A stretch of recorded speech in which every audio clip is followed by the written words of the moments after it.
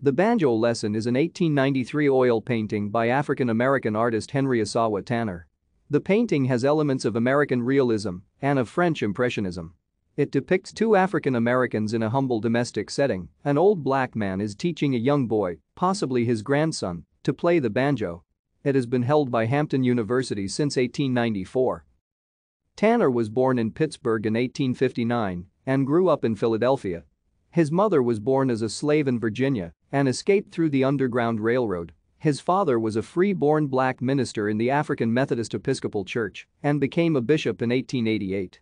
After studying with Thomas Eakins at the Pennsylvania Academy of the Fine Arts from 1879, where he was one of its first black students, Tanner ran a photography business in Atlanta, Georgia, from 1889 and taught drawing at Clark College. His business was not a success, and he left to study in Rome in 1891, sponsored by Bishop Joseph Crane Hartzell of the Methodist Episcopal Church. Thank you for watching. Like and subscribe if you would like to view more of our videos. Have a nice day.